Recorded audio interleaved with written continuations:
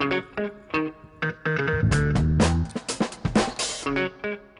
I blew out the candles on my 39-year-old birthday cake, and I turned to my parents and I said, you get it.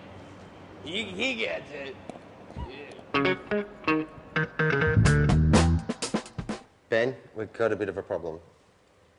Our headline is cancelled for tonight. And there is absolutely no way I can refund a full house of people their money. What are we going to do? No.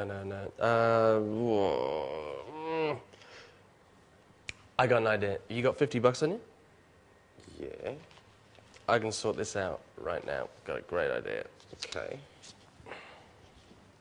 The Jews control the milk. That's how they do it. They get inside your head and they hunt around.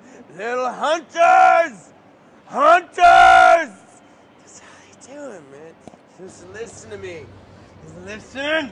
Hey, do you want to make like $50, dude? I've kind of got a little cheeky 50 here for you.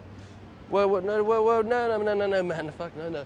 I want you to come up, just do like a 20-minute spot for us upstairs. We got a thing. You want to come be on stage, just a bit of talking? Come on.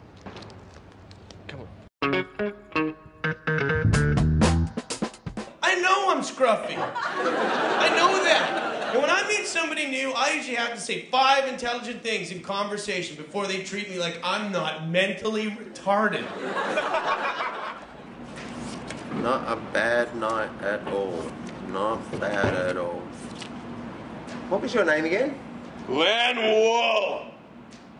You want to come back for the rest of the week? Chinese stole my shoes.